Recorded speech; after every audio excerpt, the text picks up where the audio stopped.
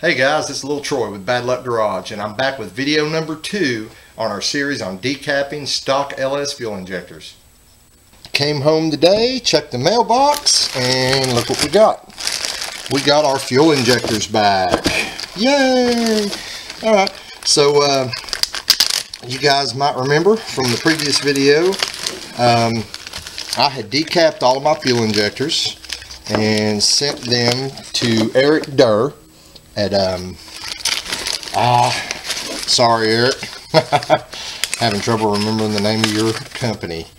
It's Derr Injection Service. Hopefully you guys can see the card there. Great guy, by the way. Talked to him on the phone, real easy to talk to. I'm not going to quote his pricing because I'm not sure how he does his pricing. But I will tell you guys, he was literally half the cost of every other company that I looked at to have these cleaned and flowed. And we are about to see what kind of job he did with them. He individually bagged every injector. That's pretty cool. Was it necessary? I don't know, but I like attention to detail, guys. So anyway, what we got here,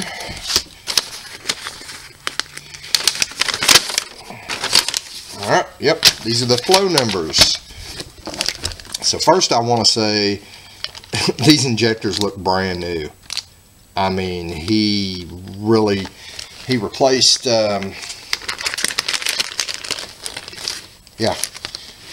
yeah, he put new filter baskets, in all of them, new O-rings, top and bottom, and we've got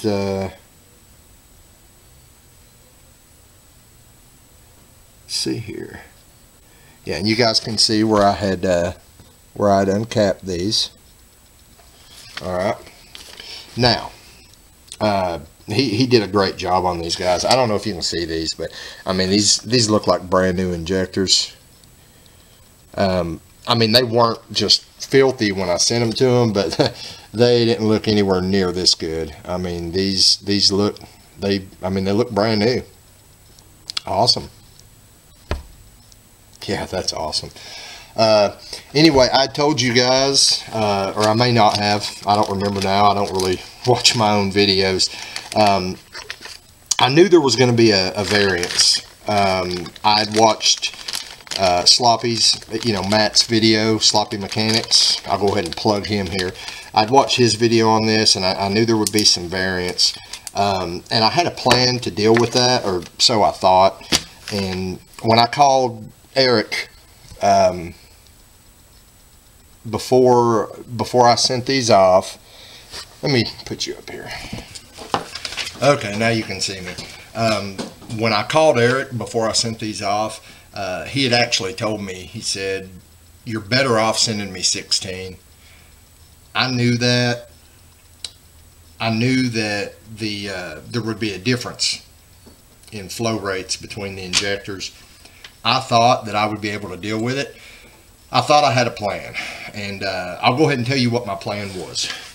My original plan was, as long as there was less than about a 5% variance. I mean, you hear people say all the time, our injectors have less than a 2% variance.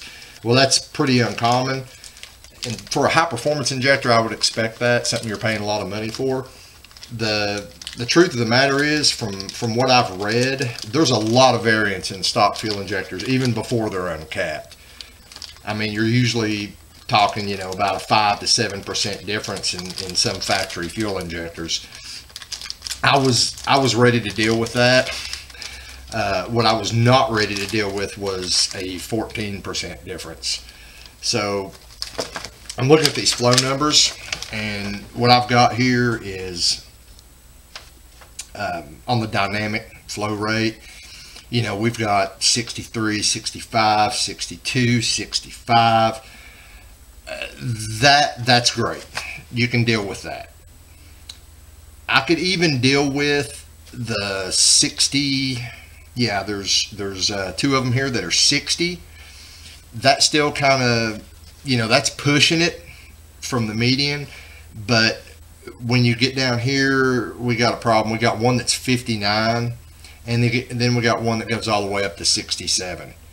So, you know, I'm baselining. I'm saying my baseline's around 63 pounds for these injectors, which is awesome. I mean, these started life as 25.2 pound injectors is what they're advertised as. They're out of a 2006 LQ4. So they went from, you know, a little over 25 pounds to being basically 63, 64 pound injectors. But I was prepared for one to flow quite a bit more than the others. This 67, this one that's flowing 67, I'm cool with that, because what I could do is, I've always heard, and I don't know how true it is, but I've always heard that cylinder 7 on these LS engines tends to run lean. So what I was going to do is, I was going to, if I had one that was out of whack high like that, I was going to throw that in cylinder 7 and let it run a little rich. The problem here is, I've got one that's way lower than the rest. Static flow rate on it. It was, well, we won't even look at static. We're going by dynamic flow rate here. And it was 59, and our medium is, like I said, around 63. So that's not good. I don't know how to deal with one like that. So, that being said, we're not going to be using these right away. I think what I'm going to do is, let's see, what's the part number on these? Now Eric warned me about this, and he told me he'd rather if I sent them 16, because what you do is you have them, you decap 16 of them, have them clean and flow the, you know, 16 injectors, and you pick the 8 that are closest to each other, and those are the ones you use. And that's the perfect plan. I mean, that's what you should do. You know, I'm on a budget. I didn't have the money to get 6 more, or I mean to get 8 more injectors. And even though he told me, he said it doesn't matter what the part number is, any of these truck injectors are going to end up flowing, you know, around the same numbers once they're decapped. But just for me, I'm kind of OCD, guys. I want to send him more of the exact same part number. Okay, so, you know, these are the 2531 7628s. So what I'm going to try to do is, I'm going to probably hit some junkyards or something when I get a little more cash, and, you know, try to find another set of these to send them. And I'm wanting to go turbo somewhere down the road, guys, with Project SteppinWolf. So these are going to be my budget option to do that, because, you know, at an average of 63 pounds, this should be able to have no problem supporting, you know, 600 horsepower, which is about the most I'm looking for, 600 streetable horsepower. So we're, you know, we're going to hold on to them, and I'm going to try to locate some more by that part number at the junkyard or something, and send them in and have him do the same thing, because he did an excellent job. Can't say it enough. I'm gonna throw out a plug to him again here. It's Eric Derr at Derr Injection. Yeah, Derr Injection in Bowling Green, Kentucky. You guys should use them. You know, even if it's not because you've decapped them, but for what he charges, it's worth it if you get a good deal on some used injectors, and you just want to make sure that they're flowing properly and they're clean. And like I said, I'm not going to tell you what he charged me, because I'm not sure how he does his pricing, and I don't want to tell you a number and he ends up charging you more and you get mad about it, or he charges you less and you're like, yeah, that little Troy guy got fucking ripped. But I'm just going to tell you, he was beyond reasonable on his pricing, and from the looks of these injectors, I mean, they're beautiful, man. They look brand new. And I got all my flow numbers here. I don't know see if that'll focus on that. I'm not sure if it will, but he does static flow rate and dynamic flow rate here And you know, he numbers the injectors 1 through 8, and the number is, you know, on the side of the injectors. So that's what we're going to do. We're going to let him, we're going to try to get our hands on 8 more of these 25, 31, 76, 28 injectors, which I believe these are the highest flowing injectors they had on the non-flex fuel Gen 3 truck engines, because these were rated at 25.2 pounds, and all the rest of them seem to be rated below that. Some of them were 22 pounds. John, he's got a set of these that it's a different part number, but I looked his up and they're rated at 24 point something pound. So these are actually, you know, these were the highest flowing ones factory rated. According to Eric Derr here, according to him, once they're decapped, they're all pretty close to the same. But I want to keep the part numbers the same, or I might not. I mean, I might talk to John. The 6 liter we're going to be building for John's LS project is actually going to be, it's going to be big turbo, guys. Probably. He's got 2 turbos over there. He's got a T66 and he's got a 90 millimeter turbo that you've seen him playing with in some of the other videos. He's wanting to put the 90 millimeter on there, so he's not going to be able to use a set of stock injectors anyway.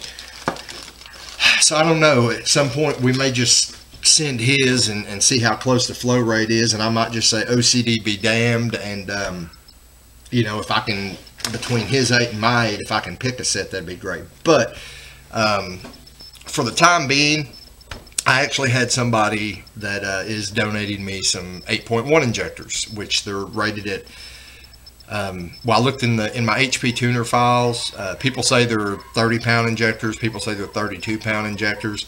I looked up the HP, you know, HP tuner file on the 8.1 liter, a 2000, I want to say 2005 model, and it looks like they're rated at somewhere between 30 to 31 pound injectors. Now that's only about a 18% increase over these, but I'm hoping it's going to be enough to get me. I don't think they're going to be able to run SteppinWolf and be under 80%, which is what you want. But these, before I decapped them, I was hitting, if I tried to run a 12-2 air fuel ratio, I was hitting 116% duty cycle with these. Now, I don't think a 12-2 AFR is necessary, you know, with my naturally aspirated engine. So I'm hoping that those 31-pound injectors that I have coming, they should be here in a couple days. I'm hoping that they're going to be able to, I don't think they'll be down to 80%, but I don't know. I'll be honest, guys, I don't know the math. I was able to do the math, and I know that a 31-pound injector flows 18% more than a 25-pound injector. But how far that's going to lower the duty cycle on the same engine, I hadn't really tried to figure the math out to that. But I know it'll be under 100% anyway, which 116% is crazy. I mean, you run...